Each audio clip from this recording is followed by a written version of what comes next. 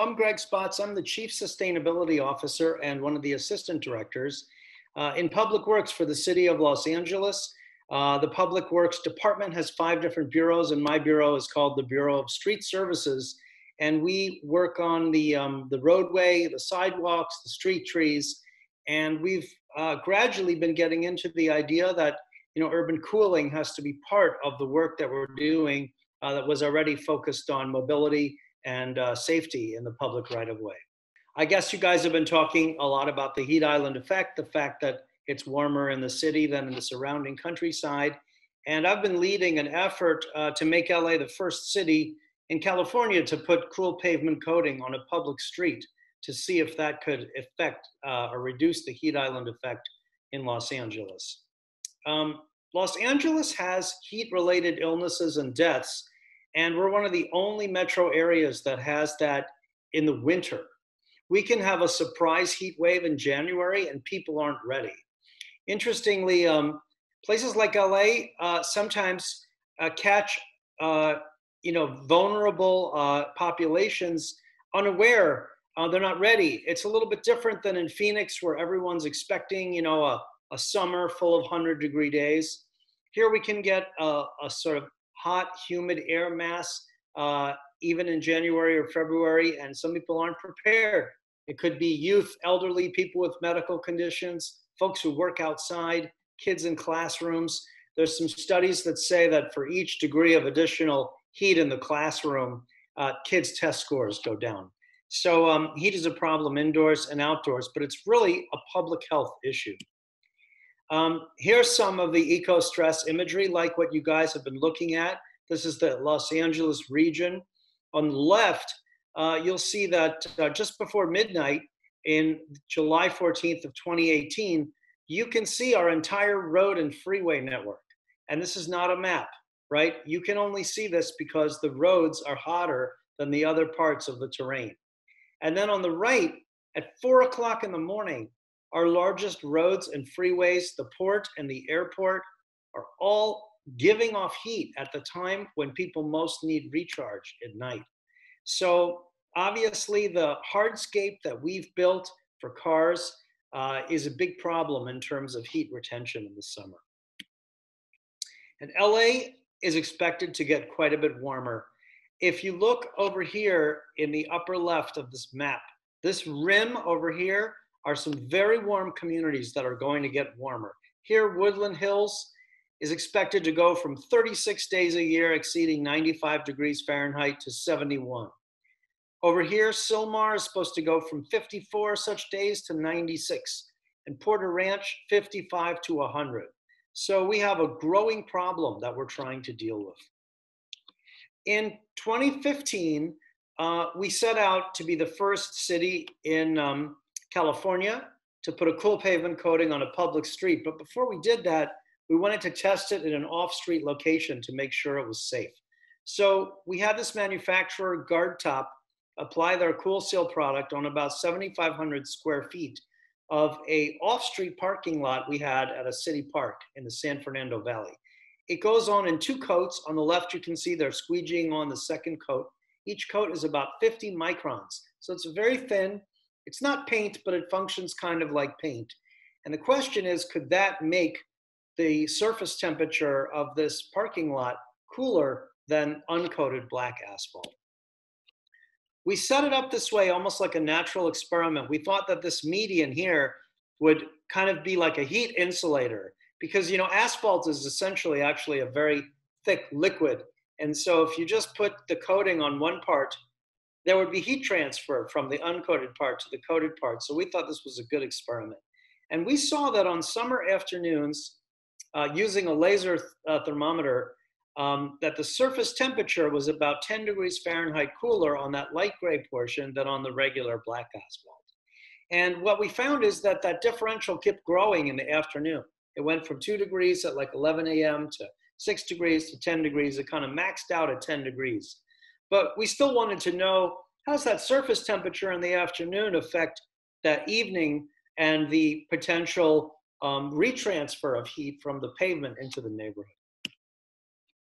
So then we got some money from the city council, and we installed one block of cool pavement coating on each of 15 city blocks, one in each of the council districts in Los Angeles. You can see it would be brought to the site with this truck here, and then we just hand squeegeed it out in two different coats.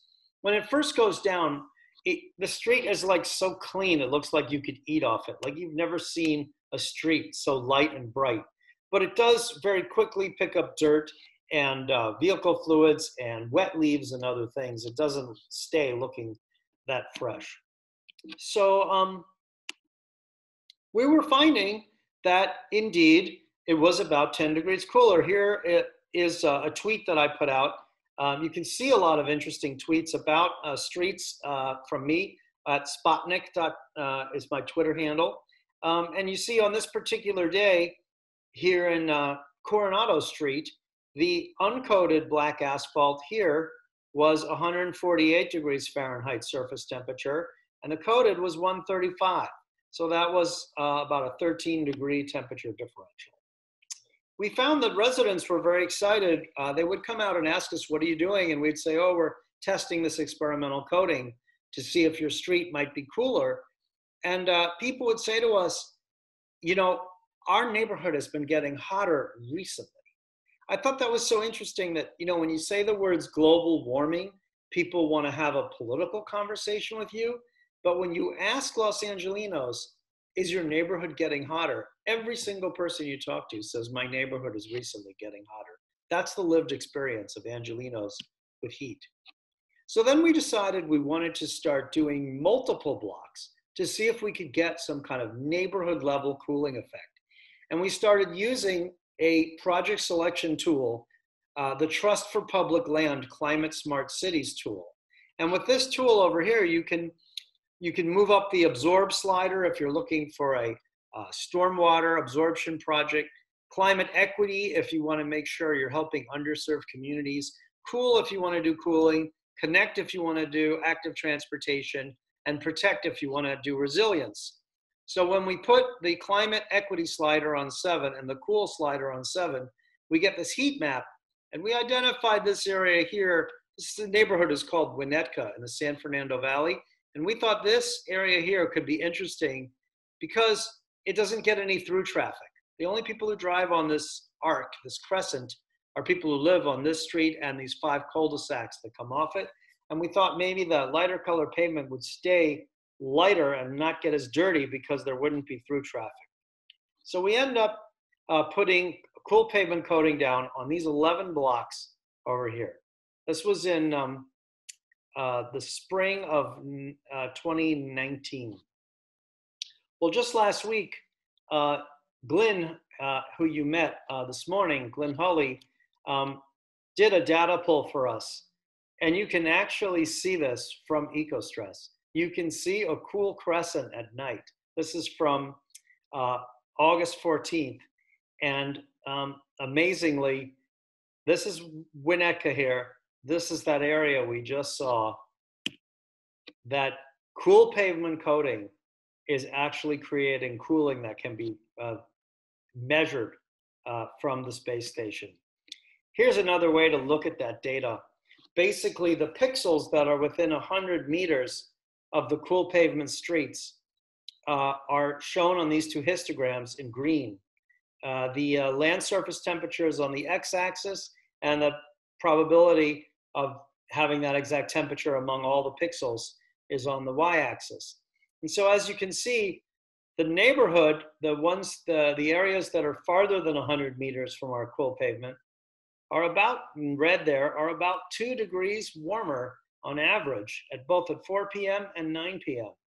So this is a very important finding for us. This is something people have been trying to prove empirically for years.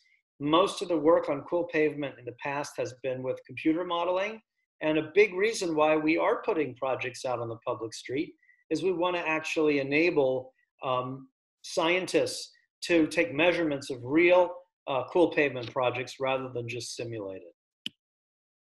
We've inspired other cities. Phoenix just did a big project here. Salisbury, Australia, that did a whole neighborhood in cool pavement. You can see the before and after over here on the left. Um, and the next frontier that we're working on is to do multiple interventions to both make streets cooler and improve mobility. So here's a project we did in South LA. We put cool pavement coating down. We put a green accented bike lane to make the bike lane more legible. And then we added a bunch of flowering trees. And we added some shade structures for the bus stops as well. So there's a lot you can do if you start using cooling as one of the lenses to help design different interventions in the neighborhood. So here's some information about our agency, and if you have questions beyond what we go over right now, feel free to drop me an email or send me a message on Twitter. And it's very exciting to join you today.